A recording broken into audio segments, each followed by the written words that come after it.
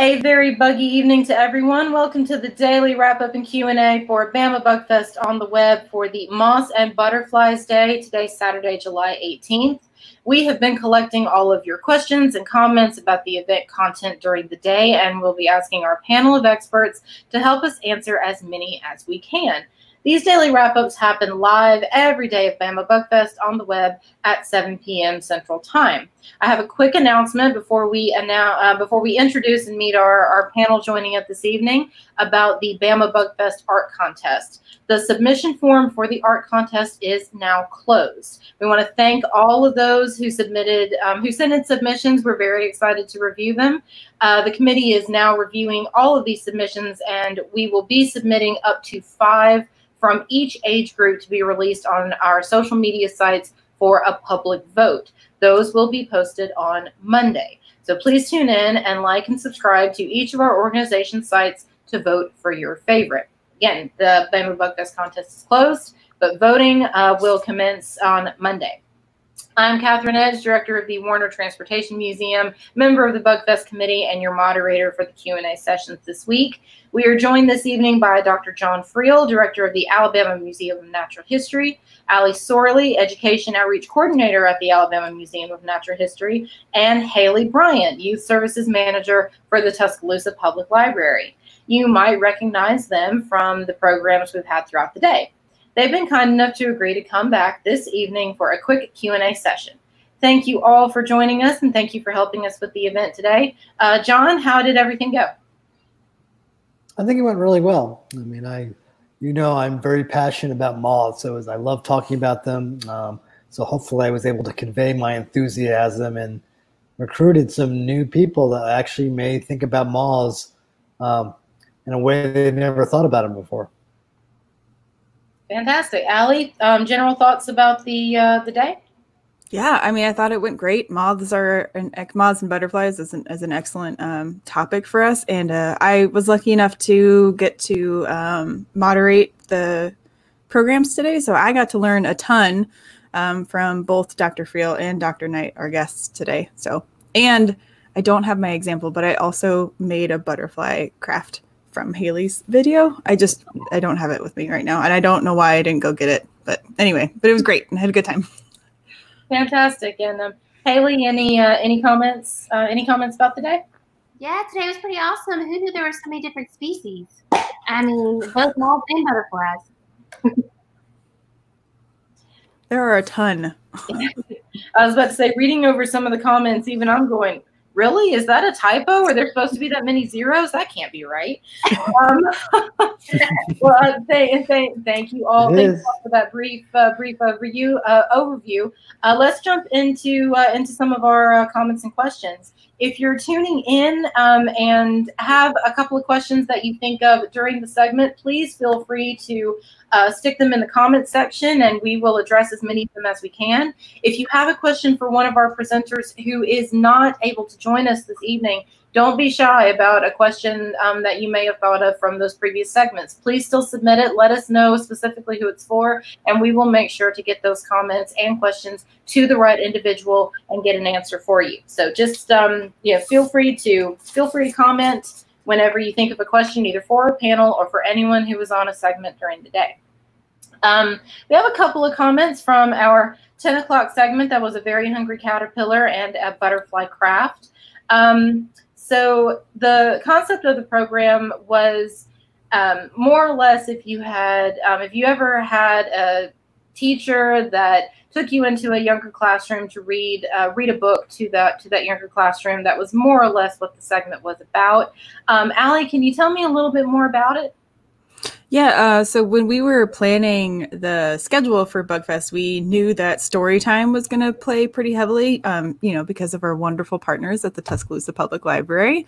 And so we thought it might be an interesting idea. And I think actually, Katherine, this idea came from you, to have a kid read a story to the kids, which is genius and perfect and wonderful.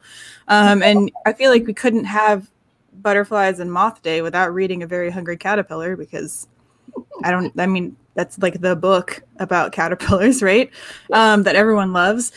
And so we had a friend of ours, as a kid, Judah, was kind enough to read the book to us, and he did a great job. And I love the inflection in his voice for some of these things. And like when the caterpillar on Saturday, when he eats all of those things and he keeps like Judah's voice keeps rising, like a lollipop, a sausage, like it keeps rising up. It's perfect. So it was a lot of fun to listen to. It was even more fun to edit because I got to hear it over and over and over again. And there's a chance that I might have that book memorized by now, but I feel like Haley might also have that book memorized or have read it more than once. I have that book mememorized as well, Allie. You do too, John? It's one of my son's favorites. I was about to say, it gets read at least once or twice every day in our household.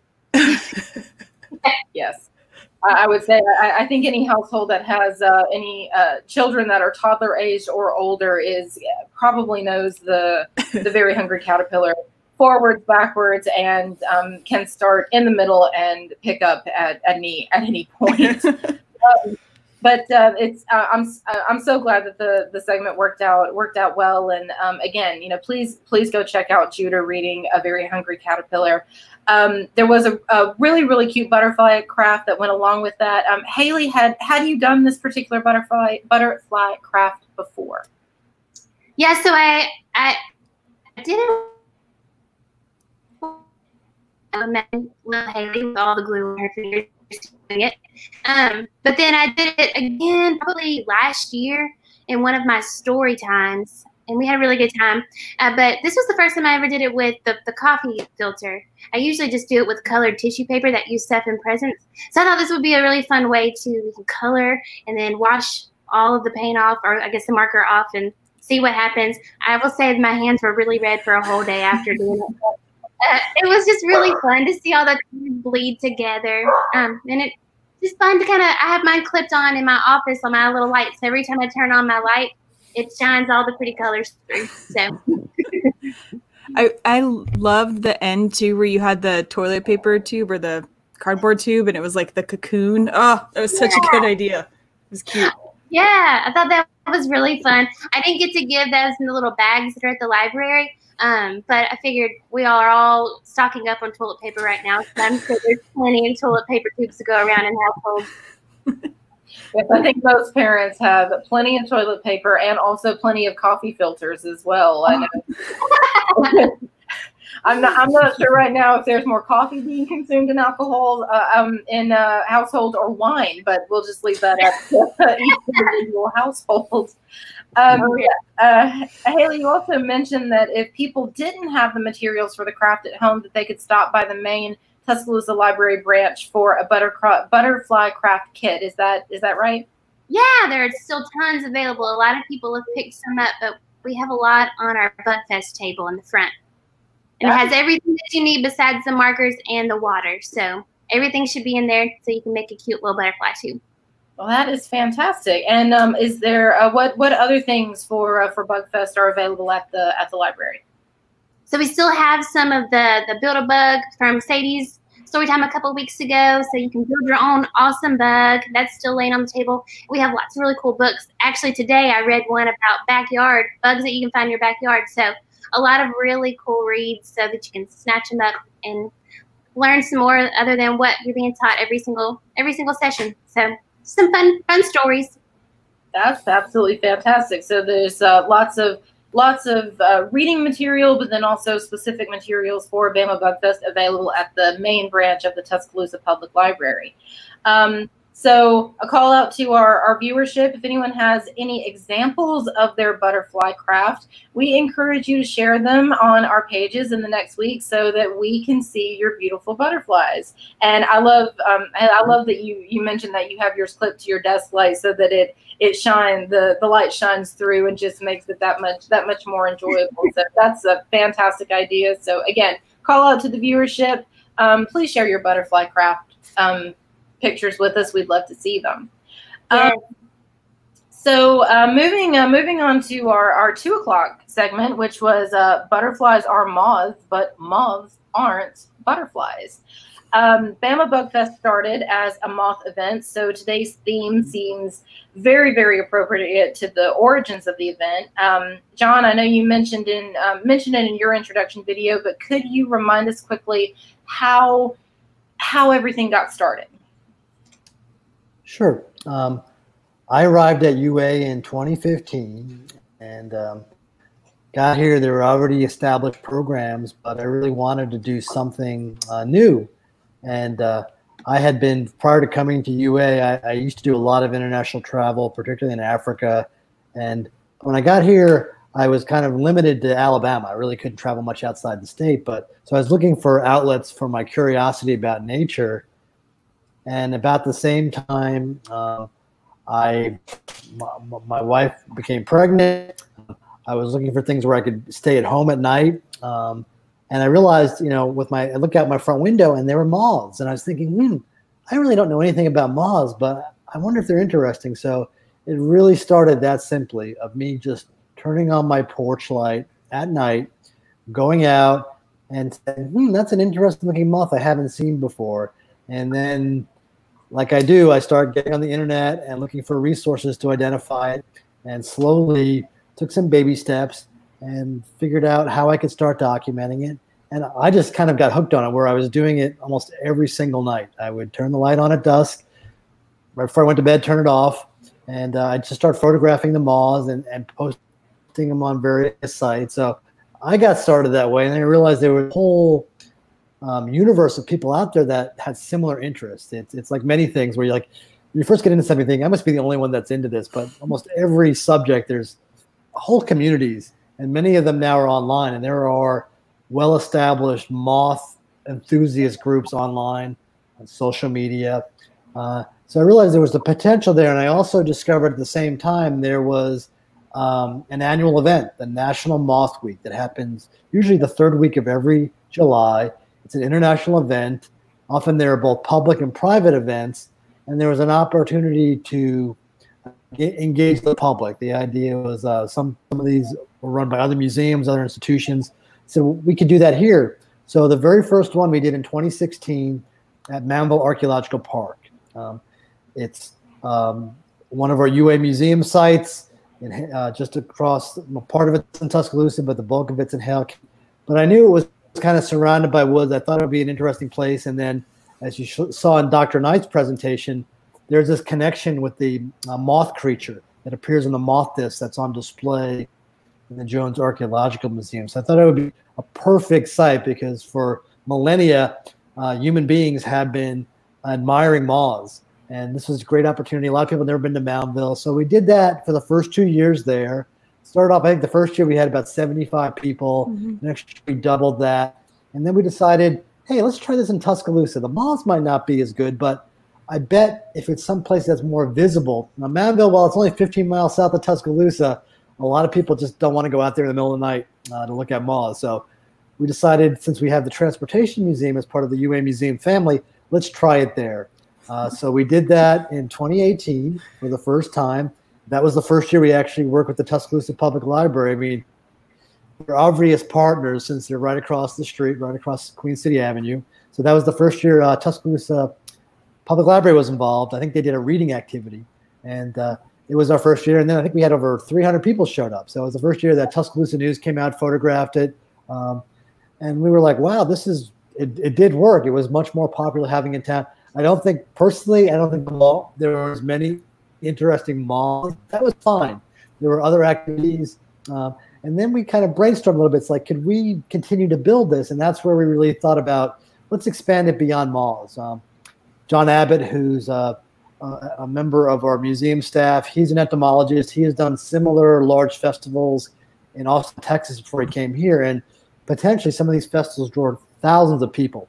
So the idea was, well, let's start growing in that direction. And the first step was kind of broaden the scope. So we made it all bugs. We wanted something that rhymed with Bama, Bama Bug Fest. There wasn't an existing one in the state, so we saw a real opportunity. So that's how it got started. And 2019 was the first year we had a true Bama Bug Fest. We had our logo designed. and we were blown away. I think we were over 1,300 people. We lost count. There were so many people. We really lost count, and we were pretty sure this year, had things gone as originally planned, we were easily double our number. We were actually talking about closing down Queen City Avenue, expanding into the Tuscaloosa Library's property. So we think it has that kind of growth potential. And then, lo and behold, COVID-19 shows up and completely threw us an obstacle. But we responded with a virtual fest, and I've been really pleased with the outcome of it. We've been super creative. I think we'll always continue probably in the future, even though I want to get back to having a large public event, some virtual aspect of it, because some of the things we've been doing with cosplayers and comic books and people that we probably couldn't get to come to Tuscaloosa that we can involve in our activities. So that's kind of a short, brief history in just a few years, but we went from a small festival that just focused on malls in Moundville to a really broad arthropod, any kind of bug festival in Tuscaloosa in a high-profile spot. Well, thank you. Thank you for reviewing that origin story. It was so much fun to have this event move to the Transportation Museum, and under normal circumstances, that would we would actually also have an exhibit that was specific to specific to bugs that you can find in the local area. And on more than one occasion, we at the Transportation Museum have received the question, well, you're a history museum, why do you have bugs up here? And I've said, well, not only are we the location for the upcoming Bama Bug Fest, but as the local history museum, we think it's important to showcase local bugs as well, because without our ecosystem, there's no history. And one particular year, I always make sure that there are pollinators included in the exhibit, because pollinators transport from one place to another, and without them, we also wouldn't have history, because everything would fall apart, because pollinators are so incredibly important to us. And on more than one occasion, I've had visitors look at me afterwards and go, "You've really thought about this." At which point I said, "Yes, that's my job. Thank you." So there's again, there's a lot of creativity that goes into museum work for anyone who is interested in how it all fits together. So we figure out how to have a specific bug exhibit at the local history museum, not only for the event itself, but also because it's a local aspect that we feel is also our responsibility to share. So I think that's a really important point. I mean, I think a lot of people think, well, we're going to focus on the biology, and we certainly do a lot of that. But what I realize is, whether people realize it or not, all aspects of our lives, whether it's history, art, there's inspiration. We've got a segment coming up next week about fashion and the use of insects in fashion for dyes and fabrics. A lot of people just don't realize the connections that are there, and there is history. Alabama has a boll weevil monument. This was a agricultural pest that affected one of the most important crops in Alabama historically, cotton. So, it's one of these things we can talk about, bugs are kind of cool from the biology aspect, and they certainly are, but we use bugs, we rely on them for crops, we rely on them for so many things. And I think this is an opportunity to remind people of that. And I really like the intersections where you bring a little bit of biology, a little bit of history, maybe some cultural aspects. We've got into comic books this year, movies. I just love seeing that, because I think this is kind of a common place where we can all come together. So you don't have to be a scientist. You don't have to be someone who's a bug nerd. There's something for everybody in our festival. And we really strive to do that, whether it's kids. I think all of us probably remember, when I was really young, I remember going outside and playing with bugs, and it was something I enjoyed. And then in our culture, as we get older, we generally get discouraged. Many bugs have kind of their ickiness. You've got cooties, don't mess with bugs. So I think that kind of natural curiosity gets squashed. There's a good pun for you. But the idea is, I think this is an opportunity to rekindle that. And I love when we get young kids here and the young kids' activities, everything from just learning about their backyard. That's why I said, my whole goal is I want to get kids excited about bugs, because then they get their parents excited about bugs. I mean, and last year, when seeing families together where the kids were so into it. You know, the opportunity to pick up a big hissing cockroach, you know, and their mom and dad might be completely grossed out by it, but a little, you know, 5-year-old kid was so, I mean, it was the greatest thing they'd ever seen. And, you know, the idea is we have cool bugs like that in our backyard. You don't have to go across the world to see these. We have some really neat examples. So that aspect, you know, we live in an incredibly biodiverse state. And in particular, our bugs are really diverse. So this is an opportunity to showcase them in many ways. We had a specific question from that was submitted by Martha Anderton, and I hope I'm pronouncing that correctly. She stated, "I don't see as many moths around as I did 6 years ago. What's going on?" John, do you have an answer for that? I can kind of speak to that. I'm not sure I can give you the exact answer, you know, saying exactly why that is the case. There's several possibilities.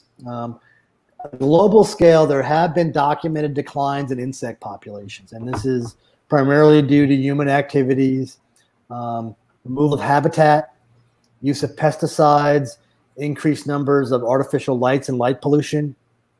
All these things combined interfere with the normal cycle of insects. So that's one possibility that some of that's happening.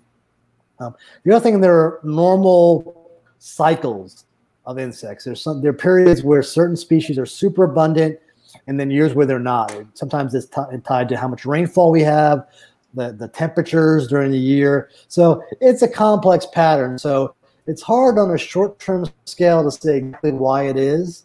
I've noticed it myself where I live, and my kind of anecdote is, since I moved here, they spray for mosquitoes in my neighborhood, and I dread the sound of the fogging or misting truck that's spraying insecticides that comes through the streets, and they're doing that to kill the mosquitoes. I understand that, but the reality is that those same pesticides not only kill mosquitoes, they potentially kill other things like moths. The same way, if people are cutting down trees due to development, they're removing the food source for some species of moths. So there's a lot of factors that can contribute to it. So I'm not sure specifically why in this particular case this person is noticing this. It may be tied to some of these, but there are lots of causes. So again, you know, those are the kind of things I think about a lot. And you know, that's why I encourage people to monitor their moths, because I think now I have I'm much more in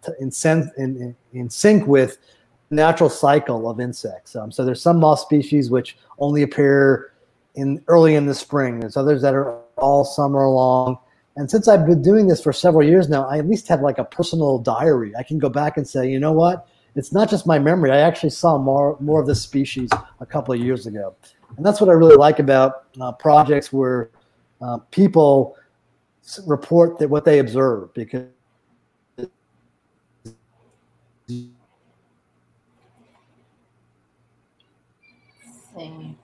might be having a little website internet better there's understanding for why, if these things are really changing, and then maybe why their numbers are going down. We actually have a comment that was just submitted along what you were saying. Donna Cobb said it's proven to not work and kills so many other great insects, and I believe she's referring to the spraying that you're talking about. So yeah, like I said, I recommended in my talk, you know, there's things you can do yourself as a homeowner or wherever you're living to reduce mosquitoes selectively, you know, removing standing water. I mentioned there are kind of very specific products you can buy that only kill mosquitoes. There's a bacterium in the standing water that will only kill mosquito larvae. It's not going to kill other aquatic insects, tadpoles, harmless to other things. Those types of things are very targeted. I generally recommend people use those rather than kind of one size fits all. Insecticides, bug zappers are another one that really are not selective. So, you know, in general, and also wearing bug repellent, you know, just keeping the bugs off you is another possibility. So those are all kind of recommendations rather than just kind of doing large scale use of insecticides. That's a good question, though, because I'm now realizing I haven't really seen a lot of moths lately either. So I haven't thought about that. That's a good question. Yeah. So they're out there. I mean, a lot of it, you know, sometimes they're very patchy. You know, there are some nights, I mean, there's some nights where I get no moths. The next night I get a ton of them. A lot of it has to do with the moon phase, whether it's cloudy or not. Again, I mentioned in my talk, a lot of moths and other insects use moonlight to navigate. When there's a full moon, it's not a good night for having, or at least attracting moths with lights. It's the best nights are when there's no moon and when it's cloudy. So the only lights they're seeing are kind of artificial lights. So you're more likely to see them then. I can't help but think this is going back a couple of years, but in the movie A Bug's Life, when Flick first goes to to the big city, he leaves the anthill and he's gone to the big city, and he's making his way in, and there's a bug zapper hanging up, and there are two. I guess they're moths that kind of fly up, and one of them gets a little too close and turns and looks and just like goes right toward it. And the friend is going, no, don't look at it. Don't look toward the light. And he goes, I can't help it. It's so beautiful. He just like flies right into it. And anyway, it's I can't. Anytime we talk about moths and zappers, I always picture that scene in my head. A little bit of humor there from Pixar, but it's. What a great movie. Absolutely. It makes me want to go back and watch it again. I know. Actually, you know what? Everybody take a couple of hours this evening and dig out the DVD, plug the DVD player back in, and watch a Bug Fest. Or a VHS if people still have that. You get bonus points if you watch it on VHS. All around for VHS. But yes, for anybody that has not yet seen that, it's a fantastic movie, and please go watch it. So that's our cultural reference, I guess, so far this evening.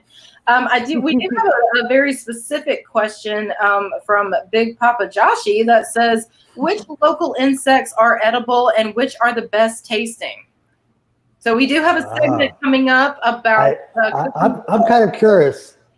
What do y'all think? Yeah, I mean, this is actually a subject that we've got one segment coming on. We're not dealing with local insects, but something particularly the Abbotts are very passionate about, and I have an interest in, is entomophagy, the eating of insects. One of the ways, we celebrating insects, but in many cultures, insects are a regular food item. They're not particularly in U.S. culture, but in many other cultures, insects, grasshopper tacos are really popular in Mexico. On the spider episode, someone asked about eating fried spider. It's a delicacy in Cambodia.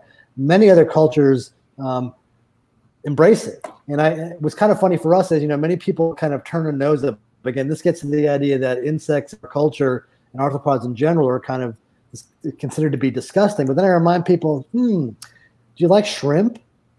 How about some, lobster smothered in butter, or, crawdads or crayfish? I'm like, oh yeah, I love that.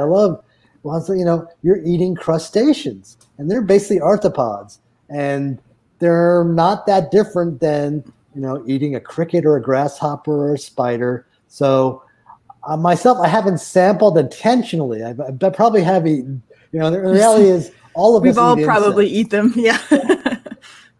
All kind of food products, there is a minimum level of insect bits. So if you eat anything that involves grain, any kind of plant material, when they harvest that grain, they're harvesting insects as well. And they get ground up, and in your flour, they're little bits of bugs that were living in that wheat field. So you're eating bugs all the time. You just don't perceive it. So, the idea is, everyone's eating a bug. But you can definitely eat whole bugs. I mean, a lot of people, I raise mealworms. I thought about actually trying to consume some myself, but you can definitely eat those. Crickets are another one that are raised commercially. But I don't know so much about local insects. There probably are. I mean, there are some insects that produce nasty chemicals. So I think the idea is I would do a little bit of homework and say, okay, this is a bug that I don't want to eat because I know it produces some nasty chemical. Like, you don't want to eat fireflies. That's one I could probably recommend staying away from. But most other things are generally, if they were cooked, probably would present no problem. As long as you had no kind of objection to eating them. But a lot of grasshoppers, I imagine, big lubber grasshoppers, I'm pretty sure those are edible. Any other things, even some moths you could probably eat. I've eaten, for example, caterpillar larvae, big caterpillars potentially are edible. Again, you just want to do your research to make sure they're not venomous caterpillars that might have hairs that might upset you. So that's a really good question. And then maybe for a future Bama Bug, maybe we could have a competition for someone to, we do things with crickets and mealworms, but maybe think about a local insect that we could definitely eat. And I've never really thought about it, but that's a really good question because, there might be a local insect that could potentially be raised. Black soldier flies, for example, are something else that a lot of people are raising now as a food product. So there are probably some potential things out there, but they may need a little refinement. And again, tweaking the recipe. Insects vary a lot in their nutritional qualities. Some have higher protein, some have higher fat. So that's a really good question. I'm going to think about it a little bit. So thanks for asking it. I think go ahead, Haley.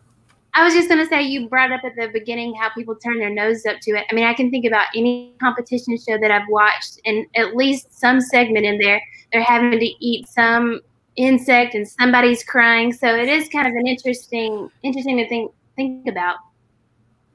I think the most watched segments on Survivor. Yes.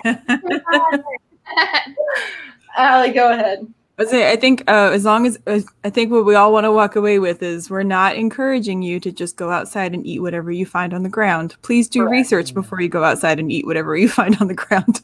Well, exactly. I mean, it's like everything else. It's like, I have no problem with someone eating insect. I would, again, recommend people know what it is before you eat it. Like I said, there's some beetles you could pop in your mouth, crunch, they're done. But there are other ones, if you did that, you might get sick. There's some that, there's like bombardier beetles. There are some other beetles that produce some nasty chemicals. But, in most cases, you probably would spit them out. You'd realize this tastes horrible. I don't want to taste this. So, like, for example, I actually have a beetle here that I was showing earlier to the group. I don't know if people can see that. This is a female stag beetle. So our logo is a male stag beetle. So this is a female of that species. It doesn't have the jaws that are quite as big. Let me get it up here. Yeah, there you go. Allie's sporting the logo on her shirt today. And Allie thinks we should call it Stella. So I'm not going to eat Stella. I'm going to release her. But when I was out looking for moths last night, I saw this. So there are all kinds, besides moths out now, there are all kinds of cicadas are out in force. I saw lots of cicadas last night. They're all over the streets this morning when I was out walking my dogs.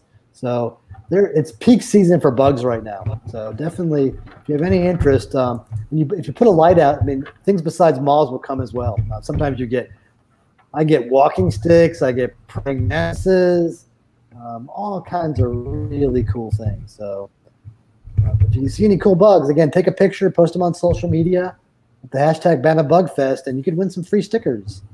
So yes, absolutely. We love put Stella back. We love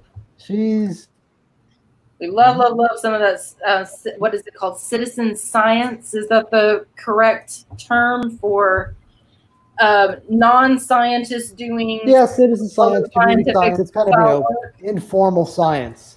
Informal. Where you as a citizen or a community member can contribute an observation.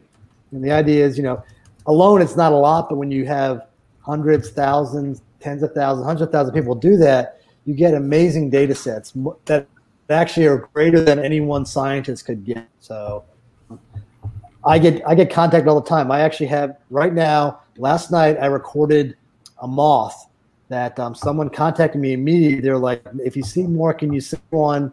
We want it for our insect collection and we want to get DNA out of it. I have a graduate student at Virginia Tech who's sending me a kit to collect millipedes because of COVID, she can't travel to do her research. So by showing these things out, I directly and indirectly get to contribute to research. So I love that aspect of it because, I learned something, I get to help out a fellow scientist. So you might be surprised how people will use your data. You might just be interested in saying, what is this bug? And it might be a super common bug, but you'd be surprised. You may find something that is not very well known, or you may observe it doing something that's never been observed before. There are species, we don't have them yet, but spotted landflies are a big problem now in the Northeast. They started in Pennsylvania, and they're spreading out, and they damage agricultural crops. They're really distinctive, and people are posting pictures of them and helping to document how far they're spreading out. I mean, they may eventually get to Alabama, but they're not here yet. So watch out for those and murder hornets, right? The murder hornets, yeah. I'm really surprised I didn't get more murder hornet questions, because I think what happened is COVID-19 just knocked it out of headlines. It was, it was on CNN, and then COVID-19 showed up, and we haven't heard any more about the murder hornets. Well, maybe that's their plan all along, though. They don't want to be heard about until they come and get you. They're in cahoots. They're cheeky creatures. But perhaps that'll be something that can be discussed a little bit more on Tuesday. Tuesday is the Pollinators Day, and from what I remember reading and hearing about the murder hornets is that yes, they could be problematic to humans, but the real thing that we needed to be concerned about was the fact that their real target is bees and beehives. So maybe that's something that can be discussed a bit further on Tuesday on Pollinator Day.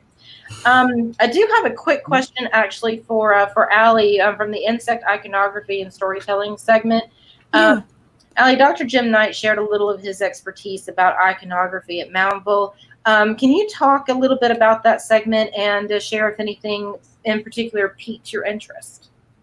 Yeah, so it was fascinating. I'd always heard about and have seen the pictures of the moth creature, but it was nice to kind of get a little bit more, description about it. But, Dr. Knight says that, and he only had 3 vessels to show, or 3 objects to show us that had insect iconography on it. And there was one that looked like it could possibly be a beetle type creature, and then there was 2 that looked like one had like the full of what they think is the moth type creature, and the other one had parts of the moth type creature on it. And I thought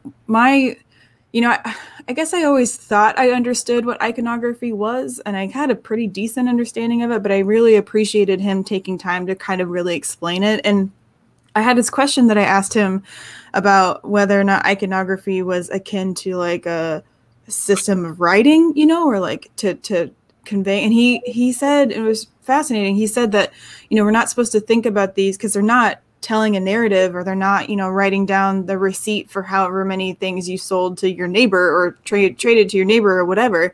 They are, everything that's depicted in the Moundville Museum is of religious significance and has religious purpose.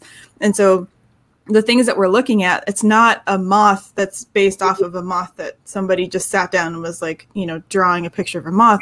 It's a spiritual being that was, potentially based off of moths or based off of beetles that have significant, that are, something from the spirit realm, not something from our physical realm here, which, I've heard a couple of times, but it's really nice to kind of have that put in front of you again, to keep that in the forethought in your, at the beginning of your brain, at the head of your brain, because, going into it, I think you want to have like a real world, solid real world counterpart. And it's kind of, it isn't exactly that way. And I kind of love that about it, is that it has that religious and spiritual significance to it. But yeah, it was really interesting. If you guys haven't seen it yet, I highly recommend you go back and check it out. I haven't watched it yet. You talk much about, I know a little bit about it because, like I said, we did the original Moth Fest. I kind of got really interested in the moth creature and kind of what its connections were to Native American culture, because my understanding is, you think about the life cycle of a moth. I mean, it really is kind of magical if you didn't know the biology behind it. How does something that goes in, if you've seen the caterpillar for one of these hawk moths, that it's kind of, I think it's probably the moth that it's based on, how that goes from this kind of fat, plump little caterpillar to this really aerodynamic hawk moths. If you've never seen them, are just amazing flyers. They're just incredibly fast. They have really precision. That transformation must have been, I can imagine someone who didn't completely understand their life cycle being just in awe of that connection. How do you go from this to that? And then the fact that they, at least the adult hawk moths they almost certainly knew pollinated one of their very important medicinal plants, tobacco. So tobacco is pollinated by a sphinx moth, one of these hawk moths, that they had some, because, without the pollinators, you don't get more tobacco, plants. So I think that to them must have been also kind of very magical, and I think sometimes myself, if I didn't have the training that I have in biology, I could be in awe of so many things I see in nature really are magical. You just like, how do these things interconnect? But you realize they play a really important role. So I've always been fascinated by it. And I realize it's, they're not trying to just explain the biology, but I think that's part of it, plus their own kind of beliefs about afterworld. But I just love that they picked a moth for that, because, and it's a Moundville thing. The rattlesnake disc gets a lot of love, and it should, but I think the moth disc is as interesting, and probably most people aren't aware of it, but you can see it right there in the Jones Museum if you go to Moundville Ecological Park.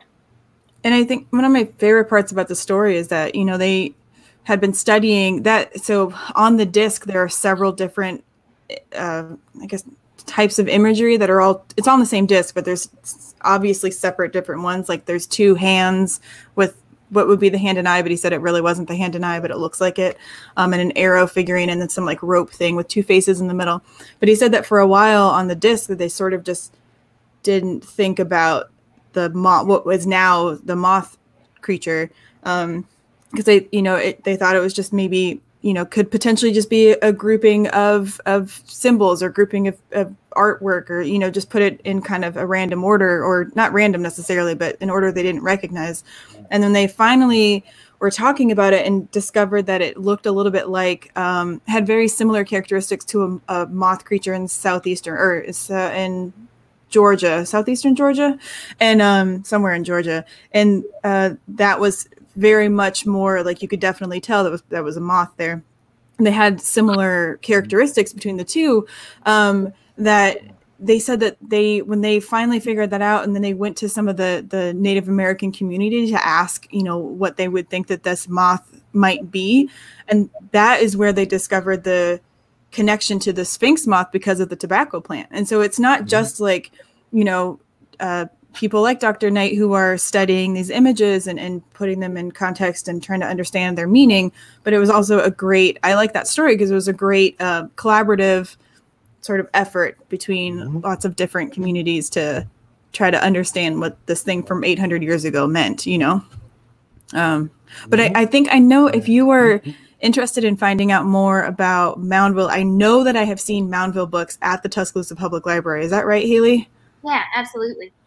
Okay. Yeah, I've seen, and I think I'm pretty sure that there's a couple of really incredible books that I've read personally, about not just, not ones that are specifically written about Moundville, but also ones that are written about like Mississippian culture and Southeastern Native Americans. And I believe, if I remember correctly, that I have seen a pretty decent section of them at the Tuscaloosa. And I've only seen them at the main branch, but I've only really gone to the main branch. So there might be more at the other branches too, I guess. But it's a good resource for everyone who wants to learn a little bit more about Moundville. Yeah, I think. Absolutely. Yes, and I was going to tell you, Allie, one of my favorite things about moth disc, the moth creature, is that you can see its proboscis. And it clearly has a proboscis, which is it's like, I showed an image of mine of the sphinx moth. Yeah, that they can stick out to pollinate the flowers. And if you've ever seen a tobacco flower, it's kind of a deep white flower.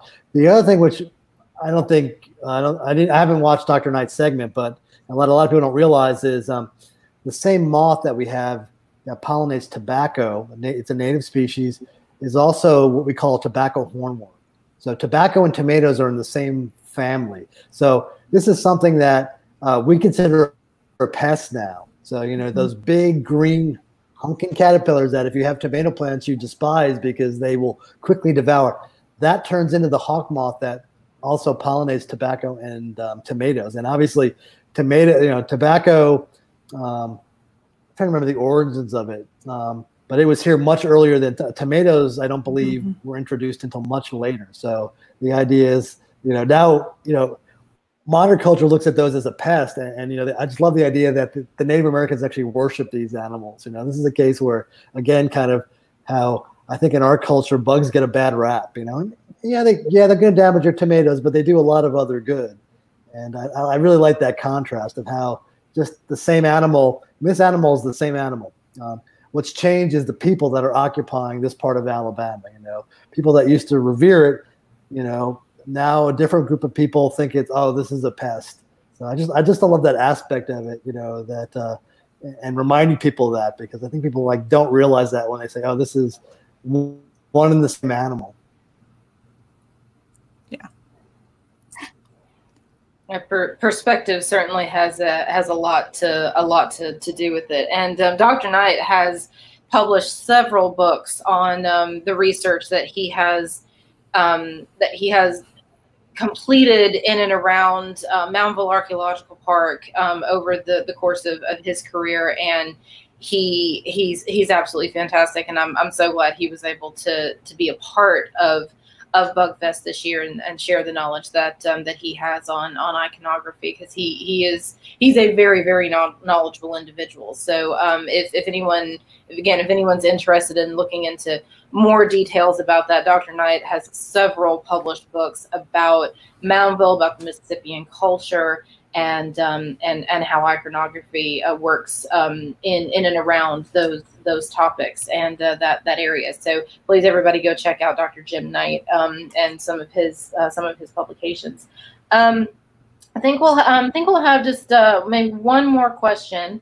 I'm gonna jump back to the 2 o'clock segment. And John, you mentioned in that segment that there were over 180,000 species of Lepidoptera. Thank you, Latin. Worldwide. That is absolutely incredible. Again, whenever I first read that, I thought, that's too many zeros. That can't be right. And then you said that you've identified over 700 species just from your own backyard in Tuscaloosa. Is that number accurate as well? Over 700 species in your own backyard? Yeah, I have to check my life list, but I was well over 600 last year. So, and like I said, I don't add new species as often, but just last night I got a new record from my backyard for me personally. So it continues. So that is, I think, an accurate representation. So there isn't just incredible diversity locally. I don't think Tuscaloosa is necessarily any more biodiverse than any other part of Alabama. There are people out there that are in, the more kind of pristine habitat you're in, the more wooded area, you're generally going to get more than if you're in downtown, Huntsville or Birmingham. But there are moths everywhere. I mean, there are moths inside our homes.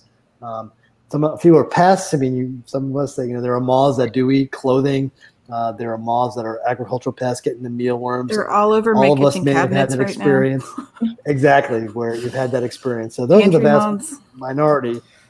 But everywhere there are some species that are super common. Other ones are rarer. But I guarantee you can't be anywhere in Alabama, and if you leave a light on, you're going to get a few moths.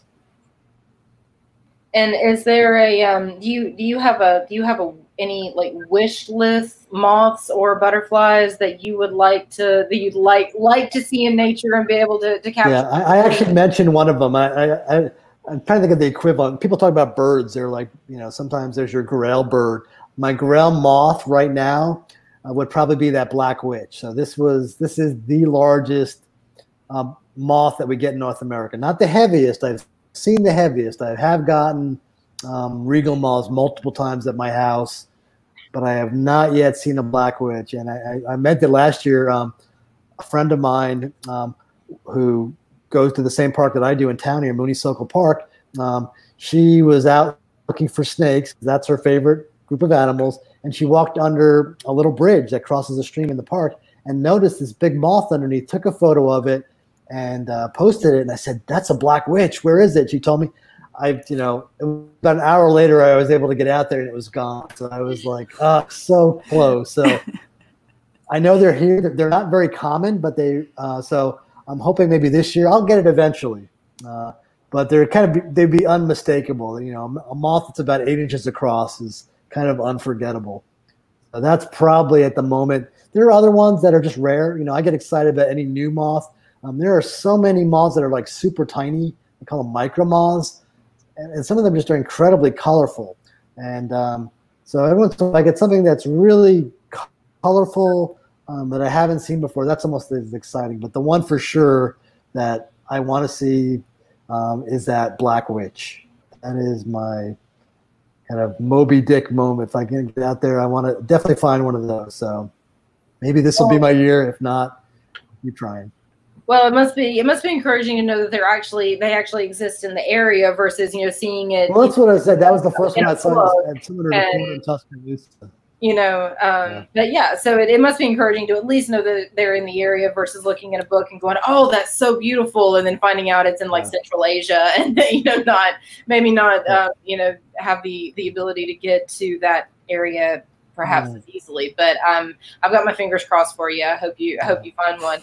Allie, do you have a wish list moth or butterfly that you'd like to see? Well, I thought I had an answer, but now I know that there's a chonky one out there, and I want to see the chonky one. What's the heavy one again? What's this chonky name? There's lots of chonky ones. I want to see that one. Well, I now know how I'm going to reverse. Most people like the really big. I'm feeling regal today. I think a lot of people their moths tend to be the really big ones. So we have several species of giant silk moth, Luna moth. Luna moths are the imperial gorgeous. moth, the regal moth, Polyphemus. I had one last night. Tulip tree, silk moth. These are all kind of 4 or 5 inch large moths, and really when you see them for the first time, a lot of people are just they may be seeing pictures but haven't realized how big they are. And a lot of people the first time they see a lunar moth, which for me are super common, but for some people it's just like, oh my God, what have I seen? There's this giant moth that showed up in my backyard. And so I love that experience. And, for a lot of people, that's what I want. I want them to have a very positive experience with moths. I mean, seeing something that's big and colorful. Start with those. There are a lot of small brown moths that you'll pull your hair out trying to identify. But there are colorful ones out there. I love the Io moths. I had one last night. That's a yellow moth that they have little eyes on their hind wings, and if you poke them or blow on them gently, like they'll move their forewings and they poke the eyes out. And they kind of, it's like a startle response to a potential predator. So I do mess with moths from time to time. Some moths make noises. Moths have personalities. There's some which like will never sit still. Other ones like will play dead if you poke them. So that's what. I'm just a curious biologist. I can't resist kind of, hey, what is this? This looks different. I'm a personal fan of the Luna moth and the Sphinx moth, but I become less a fan whenever they fly way too close to my face. Like it's just I want to observe from a distance. There actually are phobias. There are people that are lepidophobes. I actually know someone who is that, and it's really interesting because, like as I mentioned, adult moths and caterpillars, they cannot hurt you. There's absolutely nothing. They have no venom. There's no way to bite you. They can't sting you. A few of the caterpillars can sting you, but in general, you have absolutely nothing to fear with a moth. So that's like the one thing if you can rational. But I realize these phobias are often not rational. People just don't like the fluttering. It's more just the fluttering, like in the face, and it's that whole thing. I don't hold it against the moth personally, but I do prefer to observe them from afar. And if they take flight off the wall or wherever I happen to see them, I make sure that they definitely go their direction, and then I go mine, so we don't have any kind of collision because. Again, it's more just the flutteriness that I don't care for. I'm kind of curious. I just wonder if any of you, I didn't mention, but were any of you butterfly snobs before I talked about?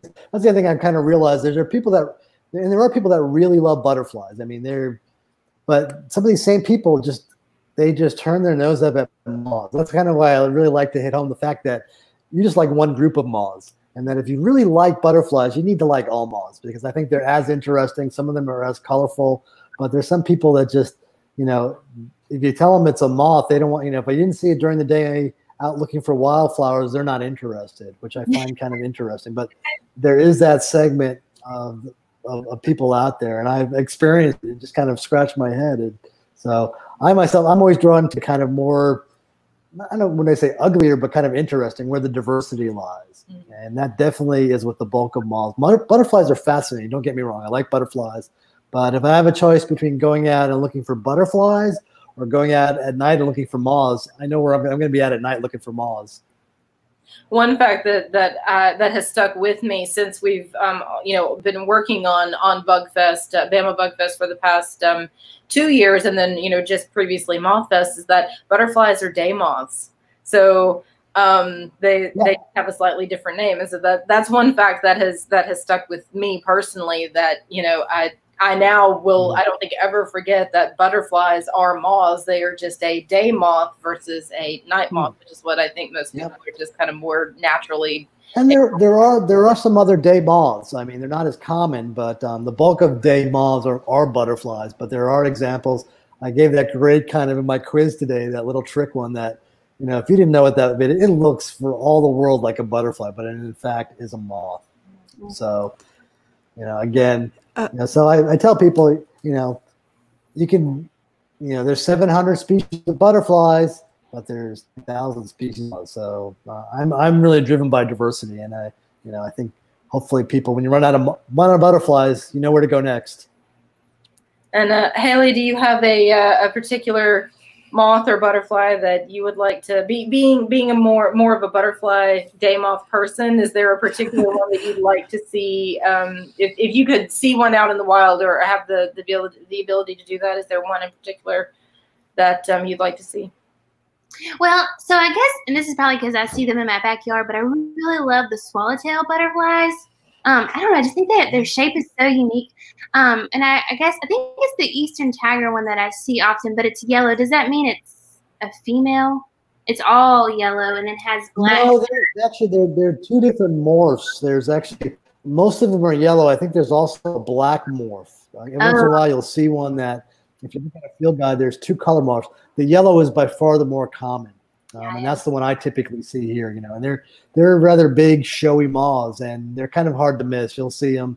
There are some small butterflies. I mean, not all butterflies are big. There's a lot of butterflies that are quite tiny, that only about 1 inch long, and those ones are, a lot of the skipper moths are small. Some of them are brown, but then there's big, showy moths like the swallowtails, and they're pipevine swallowtails.